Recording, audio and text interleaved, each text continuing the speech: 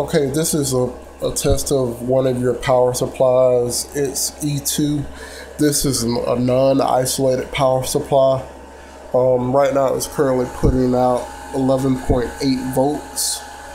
And so I'm about to do a load test on it. Again, this is a 12 volt power supply. It's good for 57 amps or 700 watts. So let me go ahead and get things started.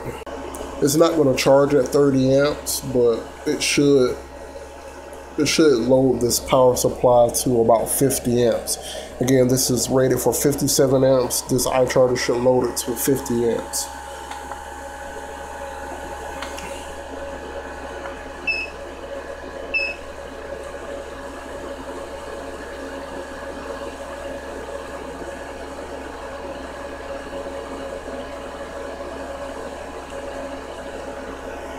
Alright, it's charging this pack at 20 amps.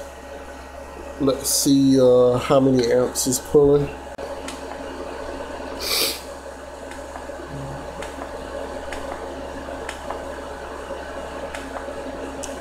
Alright, it's loading the power supply at 48 amps.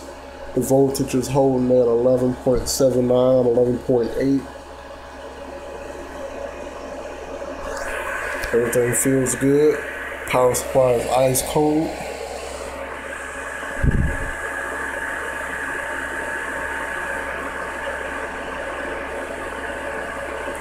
The reason there's a volt drop is the wires are heating up right here, and so it's going to cause a volt drop.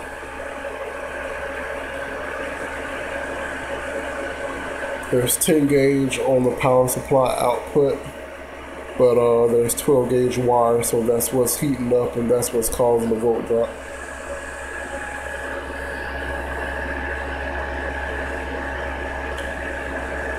Holding at 47 amps.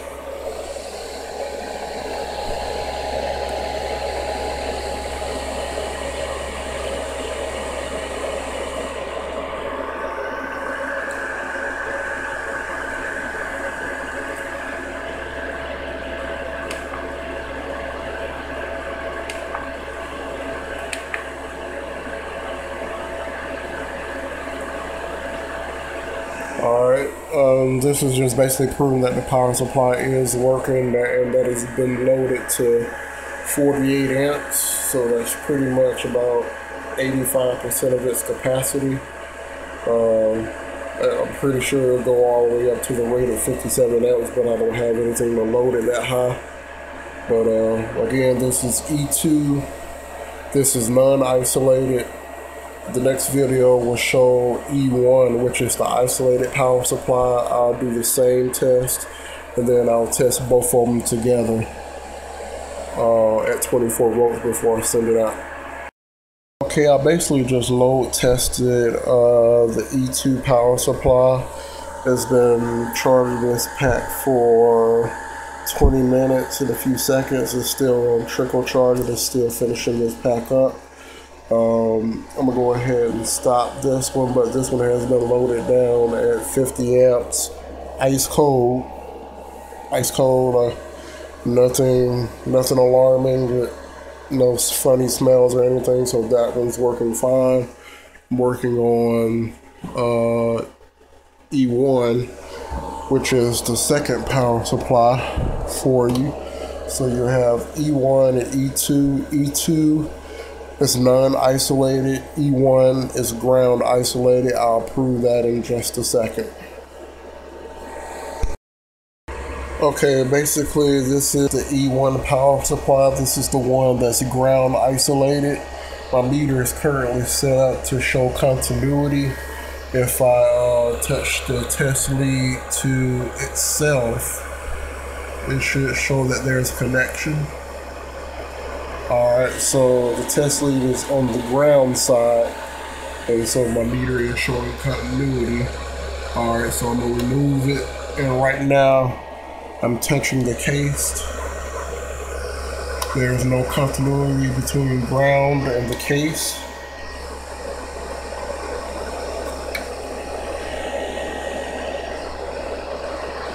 Alright, so this one is ground isolated, so when you plug both this power supply E1 and E2 together. The chassis can be next to each other. They can touch metal to metal, and you won't have to worry about any shorts or the power supplies resetting or anything. And let me go ahead and switch everything over to voltage so I can show you how much voltage this was putting out.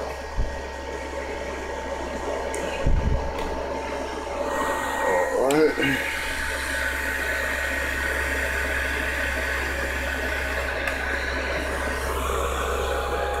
Alright, 11.81, 11.82. Alright, so that's it's pretty good. So I'm going to go ahead and plug up my charger and charge another pack. Just give me one moment. Okay, I have the E1 power supply hooked up, the one that's ground isolated. I'm just doing an independent test just to test load this one power supply by itself. Let's see. Again, it's holding 11.84 volts. And it should be like around 11.7, 11.75 under load. So let's go ahead and start it up. Alright, I got it set up for 30 amp charge. It's not going to charge at 30 amp, it's going to charge at about 20 amps. But this should load the power supply at about 48 amps. So go ahead and start this up.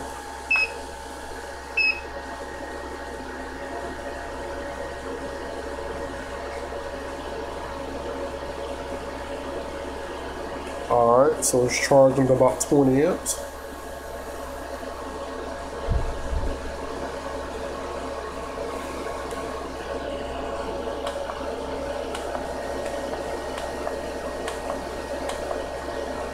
So it's loaded at 47, 48 amps. It's holding at 11.79. It's going to slowly drop down just due to the wires heating up and the volt drop.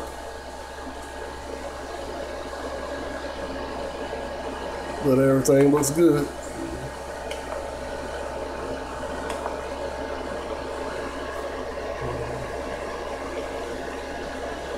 And this is the E1 power supply. Hooked up to my iCharger 36B. And there's the power cord.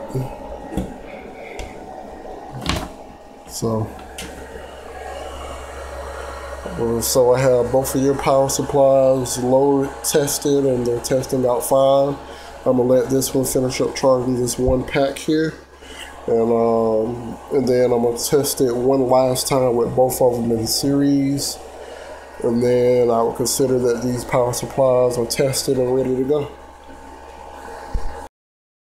Okay, I'm gonna stop this charge cycle a little bit early. It's been charging for 25 minutes. Current is dropped down. Right now we're still on E1 power supply. I'm gonna go ahead and disconnect everything. They're both identical power supplies, except E1 is isolated, E2 isn't. That means the cases can touch. They can hump each other. They can do all that nasty, freaky stuff. So let me just reconfigure everything and get it set up for 24 volts. Now we have both power supplies plugged up, E1, E2. There's a little jumper right here that's seriousing the two power supplies together. The cases are touching, so they are ground isolated. I'm not getting electrocuted or anything like that. So let's show you battery voltage. We have 23.73 volts, so it's close to 24 volts, but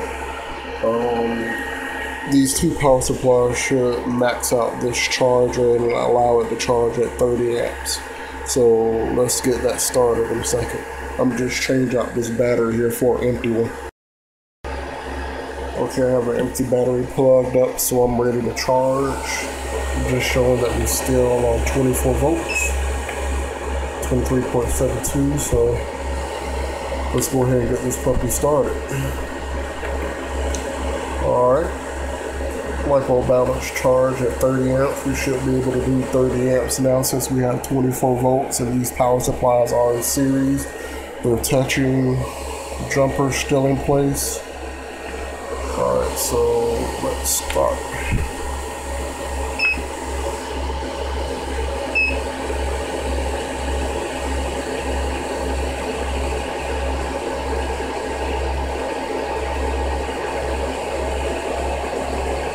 Maxed out at 30 amps. Check the voltage.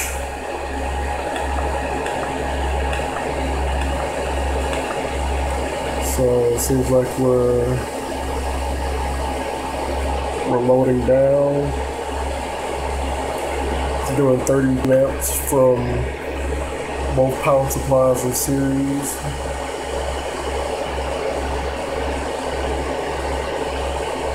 It looks like we're going to hover around probably about 23.55 to 23.6. Trying at 30 amps.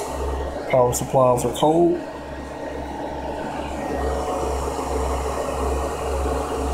This completes the load testing of both of these power supplies.